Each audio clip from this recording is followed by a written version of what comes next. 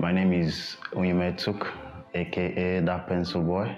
I am a hyper-realistic pencil artist. I'm a freelance artist. I do commissions too. I am a graduate of physics. I call this particular piece greed. Greed is one of the major causes of the bad happenings in the world. Greed hurts, greed kills, greed has disintegrated nations.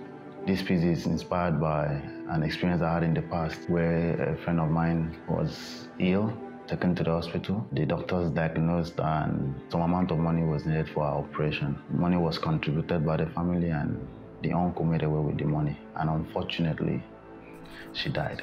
Greed makes me angry, greed makes me sad. If that singular act didn't happen, then maybe the girl would be alive till today. So that particular experience inspired this piece. I get inspirations from my drawings, from the happenings in the society, the things going on around me, and I try to use my art to address the happenings in the society and to foster change in the society as well. My challenges right now are a good working space and a display room for my artworks, and also a good place where I can train people. That will be a part of the studio. But right now I work from a corner in my room, so it's a major challenge, and I can't get people involved in what I'm doing because the place is so small.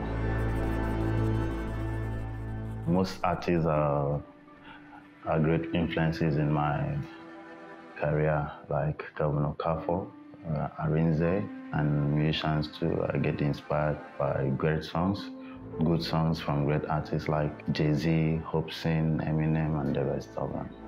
For some time now, I have been earning a living from my artworks by running commission jobs, selling prints, and selling the artwork itself.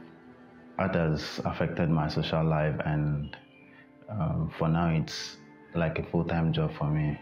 I hope to go into other things like movie production, music too, training people, giving back to the society, and other businesses. Prints of Greed will be out soon, so I would like you guys to come out and support me by ordering for the prints. I'll deliver anywhere in the world. You can follow me up on Twitter, Instagram, Facebook, and YouTube. How do you see a world without greed? How do you see a world without sadness? How do you see a world where everyone will prosper? How do you see a perfect world? Let's work together and make this world close to being a perfect world.